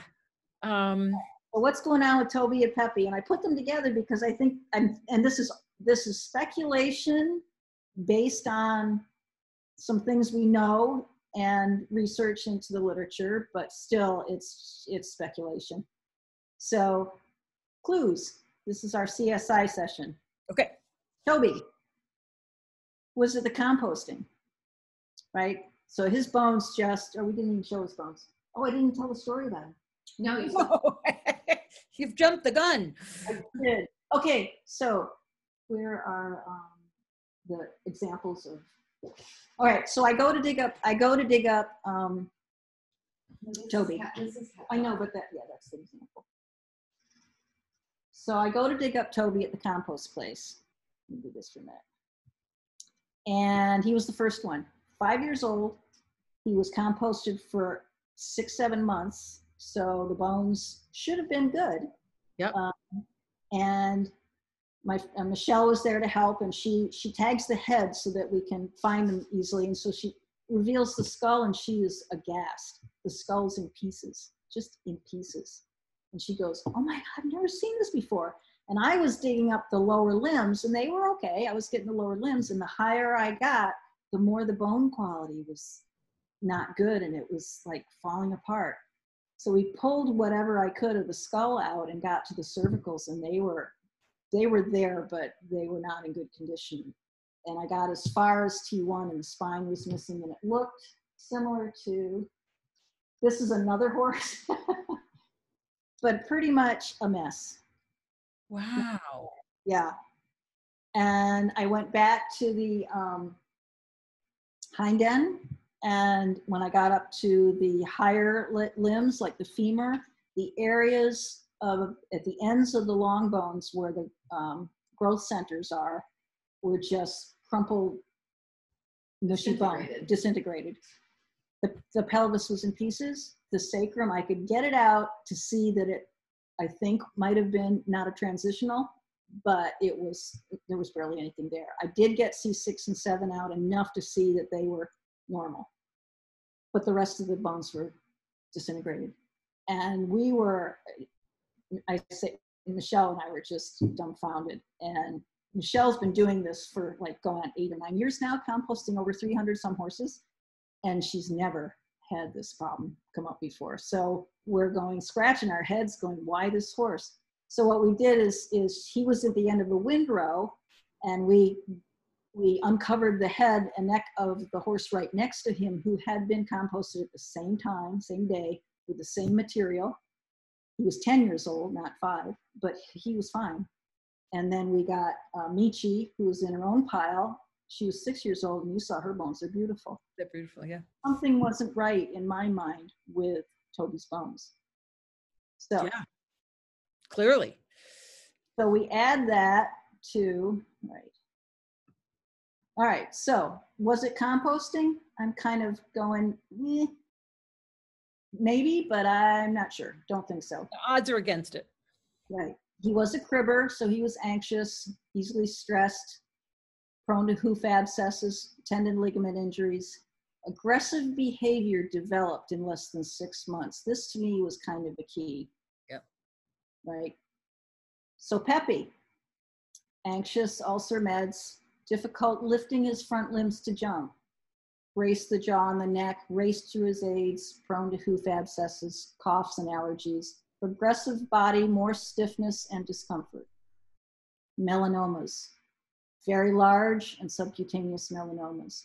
So I started thinking about, all right, so this is what we found, sorry to jump. We found he had C6 normal, no obvious transitional vertebra, distal limb bone quality was normal. That's the end of the bones down farther towards the feet, or from like the knee down and the hock down. Subnormal bone quality, his skull, his vertebra, and the proximal long bones, especially at the ossification centers. Peppy, total dissolution of the vertebral disc at the intervertebral symphysis between 5 and 6. Osseous proliferation on the cranial plate of C6 with encroachment into the spinal column. Extensive osteolytic lesions, smooth, rounded holes at the base of the dorsal-spinous process on the left surface of T10. So these were our findings, and this is this is their history or whatever. So differential diagnosis. And I have to put a disclaimer in here. We're not licensed veterinarians, as you know, and therefore not attempting to diagnose.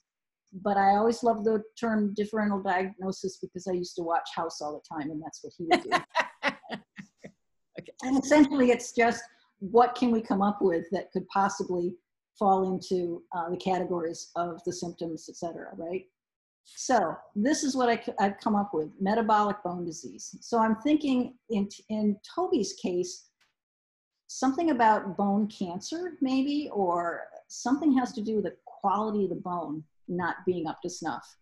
I know in people, my brother-in-law passed away with bone cancer, and it can be extremely painful.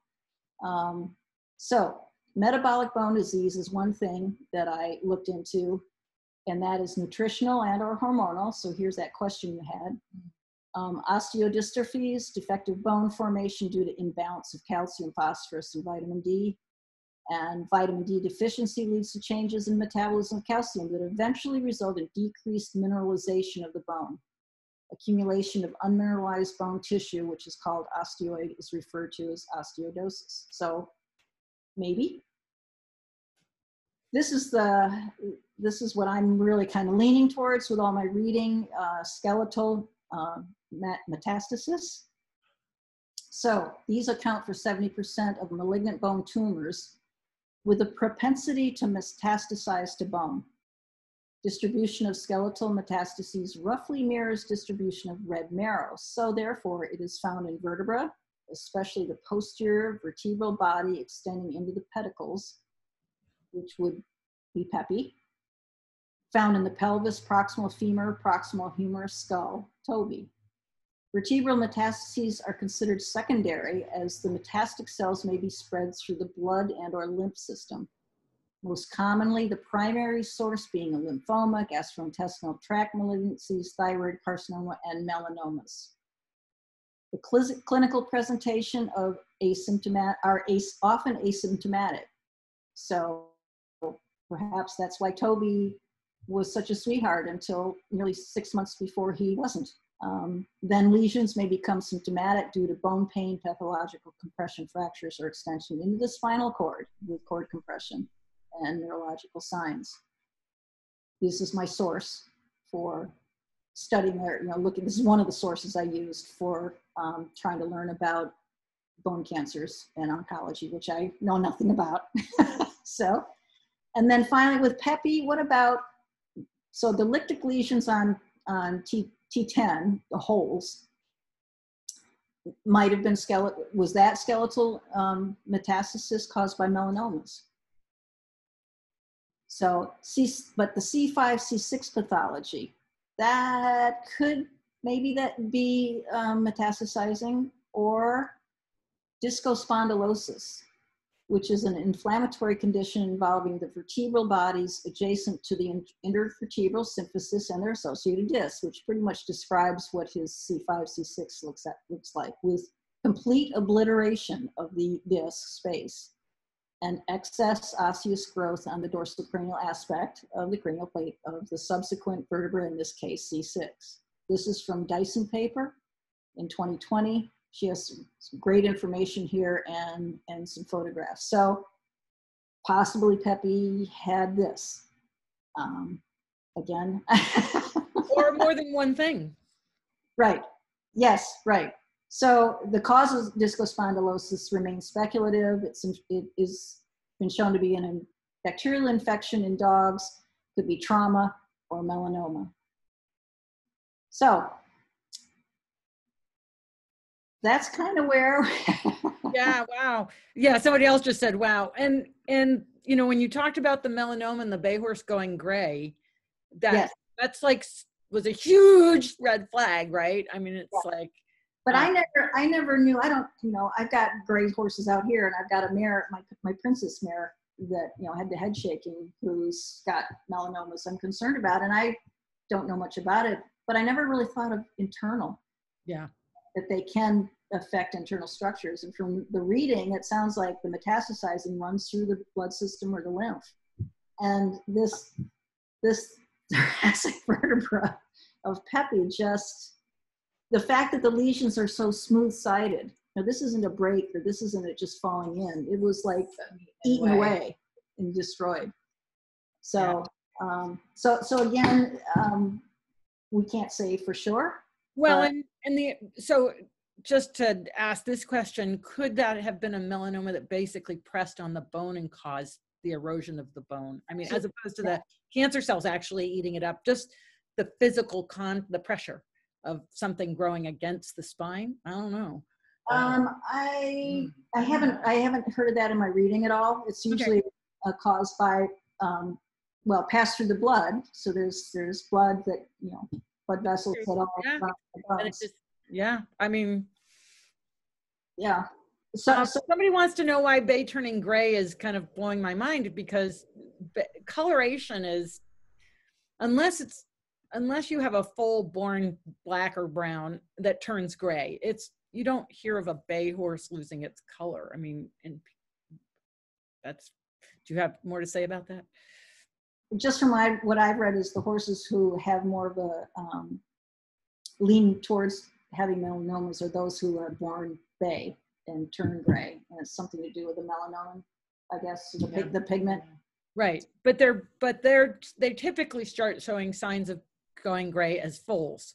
They don't just, as adult horses, turn gray. Right. And it sounds like this horse, that we didn't know when that color change occurred, did we? They didn't. My princess mare, she was bay when she was born until she was, I think, my sister will probably correct me, 2 years old. Yeah, but you usually see that, you see a hint of that in the foals at the edges of their tails, and so you know they're going to change. So we don't know when that horse changed. Yeah. So that's the suspicion that, you know, so the whole summer was kind of a mishmash of some answers. I felt horrible for Toby's owner, Brenna, because when I called her to tell her that the bones had pretty much disintegrated, she was very disappointed because she said she was looking for more answers and questions. And so I told her we would try our best to try and figure something. Can you test the bones for cancer cells? Somebody's asking. Someone has told me that we can test for density, because something about those bones, the density just wasn't right to me. And I think we might be able to x-ray someone. Oh, well, Wendy Coffin, the owner of the other horses, said that you can send samples in for analysis. I don't know what it would tell me. So yeah, but I think you've got your answer in that this horse's bones were not capable of function. Well, the scary thing is that further looking at more horses might shine some light on is he's not the only one that's surprising me on the lack of bone quality that we've been pulling up out of the compost. And the ones who have issues are thoroughbreds. And I've got to talk to Sharon May Davis about this because it's bothering me that some of the other ones that we brought up, the cat talk horse, who I can't talk about because I haven't talked to the owner. Right. And he was 12 years old. Yeah, so somebody was asking, does OTTB mean it's easier to discover malformations that are hereditary? Or I guess the question is, are thoroughbreds more prone to hereditary issues? Higher percentage of them have it based on what we've found. Primarily, the issues that are related to inbreeding. Well, that's, yeah. And thoroughbreds are highly inbred. Right. Because it's a closed stud book. Yeah. So that's a whole another great talk. No, it just leads us down a lot of rabbit holes, doesn't it? Wait, can we do a real quick teaser? Oh yeah. Well, it won't be quick. Okay. So far I've got enough battery, but if it looks like I'm gonna I'll run and get my charger. But right now we're okay. Oh, we'll keep it. We'll keep it a teaser. The problem is, I think we need to wear gloves because he's not fully. Well, you say that, and here I am. Gloves. Your hands are going to smell. Probably. Because we pulled him out of solution. Oh, he won't smell for us. Oh yeah, he smells. No, he can't smell it. We're fine. Glad it's not smell-o-vision. Oh dear.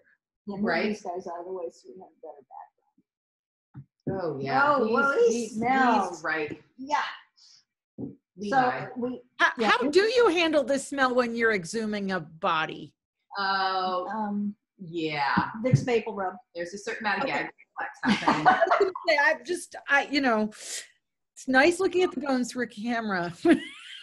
Some are not. Hey, don't knock this one. Some are not bad. Some are really bad. So Pam, while you're setting that up, are you a nonprofit yet? Are you kidding? I'm just asking. When do I have time to deal with that? No, I know, but the only reason I'm asking is you're expanding out of your bone room. You don't have enough room. We have boxes. Buy stock and Rubbermaid. Yeah, stock and Rubbermaid. So I don't know if you can see this very well. I can't go in. I got to be a little bit secretive about this horse. That's fine. He was donated to us, and he fits the profile. He was a warm blood. Oh. And, he's known by a lot of the local veterinarians, and this is the one that our favorite vet did diagnostics on, and pretty much every vet, he said, declared him not rideable. Dangerously so. Anytime he was ridden, he would bolt and run into barns, fences, trees. And like blindly in pain. Yeah, not so much to dislodge the owner, but just because he couldn't stand it. Right. And the vet did do C67 x-rays way before they decided to euthanize him. Sent him to me, I sent him on to Sharon, and it was interesting because C6 looked normal, C7 looked a little odd. There was a structure on the ventral side that Sharon said, that is questionable. She said she's seen it in dissection, and sometimes it's a abnormal muscle growth or something. Anyways, long story. So he was brought here, and we composted him here. The owner donated him. So she and Diane and I just dug him up a couple weeks ago, which is why he's so ripe. And his C67 was actually normal. Oh. But let's save the pelvis for last. We pulled out his first ribs, and this is his right first rib. Can you see it? Yep. These are two normal first. Yeah, that helps. My hands out of the way. Oh God, he stinks. Yeah, just pull you're a little close to the there we go. There you go. There we go. Wow. This is normal. Yeah. This is not. Not normal. But I should hold up my shirt because my shirt's dark. No, we can see it. There's this big lump just below the. There's a lump. It's a strange shape, Yes. and it's got some very sharp enthesophytes. Ouch. This is where muscle attaches, and we're thinking probably the scalene muscles, and when this is essentially bone spurs. Yeah.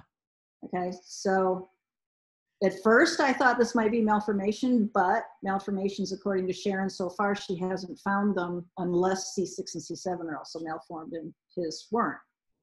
Then we pulled out, actually we didn't, our friend Beth, who was helping us, pulled out the other rib. This is part of it. Wow. This is the other part of it. And Diane, you're good at putting this together. I'm not putting it together very well. Did it break afterward? Is that it? Yeah. Yeah. Yeah. Okay. So we've looked up some old photographs, some old pictures from anatomy books, and essentially this is what a fractured or broken rib looks like. Wow. And the end doesn't look anything like the end should look like. Right. So whatever this was, and it's really strange bone structure, we really can't figure it out quite yet. He had very abnormal first ribs the spines are connected to the blanket, which would cause incredible pain and issues, I would think, in the thoracic sling, the thoracic area. For sure. Yeah. And when I sent these pictures to the vet, that's all I got back from him on this text was, wow. So we don't know the full history of him yet as far as any accidents. We're working on that. How old was he? Do we know that? 12. 12 when he was put down. Yeah. He was imported, so he did spend time on an airplane. Rather, that could have been potentially when an accident took place. When you look at this, so this is his pelvis, and you're looking at the butt bones. Yeah. And can you see how they're not the same? Oh, they're really not the same. Yeah. So they go, ooh. Yeah. and you can't really see like a fracture line. If it was fractured, it was maybe a long time ago. So we don't even know if it was broken or if he was born that way at this point. Yeah, and there's some nasty enthesophytes coming off of it. And it's just a totally different shape from the right. Yeah. Yeah, you can see that. Yeah, no, you can really, so that just leads you to, okay, more questions. Like, the first thing I'm wondering about is with that rib, do you think that attempt to heal that fracture was actually ever stable? No. Yeah. And the thing about the ribs too is there's the belief and studies that show that he's going back outside. Yeah. Bye-bye. No idea. That foals can often experience trauma during birth, which results in fractured ribs. And from my reading, the ribs that are involved with those fractures at birth are farther along. They're like 6 and 7, rib 6, 7, 8, not so much the first ones. I can't really find a paper that talks about birth trauma in foals affecting the first rib. No, I mean, just my gut feeling is that's a trauma rather than a birth. Yeah. But whether the pelvis was a trauma or a malformation that started everything, that's our teaser. Yeah, boy, that's a story that you really want to unwind and have no way to do that, huh? Like, that's really incredible. It just opens up so many thoughts. Well, and I really wish that I'd palpated him before he was euthanized, because he was here, to see if a person could have felt the asymmetry in his tuberosity. Yeah. It's pretty major. And if a person had, put their hands on either side of his tail, could you have felt the difference? Right. So, yeah. We kept it at 2 hours. Yeah, you did. It was awesome. But this is so important, because what you're doing is you're putting, real hard facts, things you can't, when you look at that pelvis and that rib, it's like, no wonder this horse was running through buildings. I mean, it's just totally understandable. And, how many times have we seen horses where they're, again, the naughty horse syndrome, they're acting out and people are just like, well, just take them behind the barn and beat them up, and fortunately, that's the good news is that the awareness level has been increasing and increasing and increasing, which is, that's what you guys are all about. That's what these webinars are all about. But when you see things like what you've shown us today, it just, several things. One, you just realize how kind these horses are, that they don't kill us when they're that. Oh gosh, absolutely. Well, this particular horse, I think, went through a number of trainers, and I think only one maybe was able to stay on him. Yeah. You can imagine what they tried to do with him to try and get him to submit to what he needed to do, and he couldn't. Right. Yeah. And so, I think this is a webinar that everybody should see, because we have to start to realize horses don't act badly just to make our lives miserable. They don't have the brain capacity to do it. That is our true belief. Yeah. Yeah. We more and more. Yeah. Yeah. And I always say that it's like pain, fear, and lack of understanding are the primary reasons for behavior, and the behaviors that they exhibit are the only ones they have. True. Absolutely true. Right. So you need to do a webinar with Sue Dyson on the ethogram, the pain ethogram. Yes, I'm going to start zoning in on her next, because I think that's really important. And so I'm gradually working in on people slowly.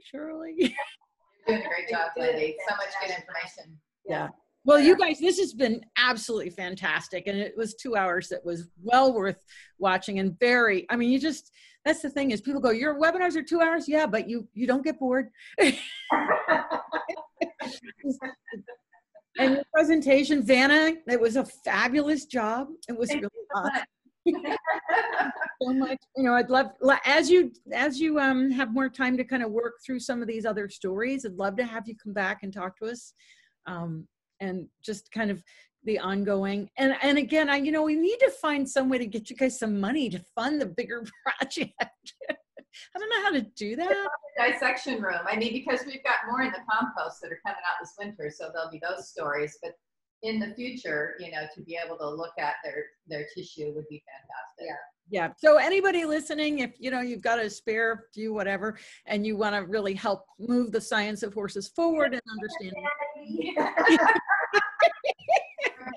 Get a hold of these guys, and we'll just kicking and screaming. We'll get them about it. But it's great. It's just really great, the work you're doing. It's phenomenal, and I want to thank you both so much for spending the time with me. And just it's a work of love, because obviously that was smelly. But they get to where they're not smelly. Yeah, they do. We do love it. We have a real passion to know. So we do have, as Diane just said, we have 2 more as part of the Apollo Profile Project, composting. And now that you're back home, can people come to the bone room, to the Equus Soma? Just small groups. We still can't do the big 15 group. Right, absolutely. But they can find you at Equus Soma, EQUUS-SOMA.com. Yep. You got it. Yep. All right. Well, thank you again. It's fabulous. And You need to come down and visit. I do. I absolutely do. One of these days I will start traveling again. But thank you so much. And just fabulous work. Thanks, Wendy. Okay. Take care. Bye. Bye.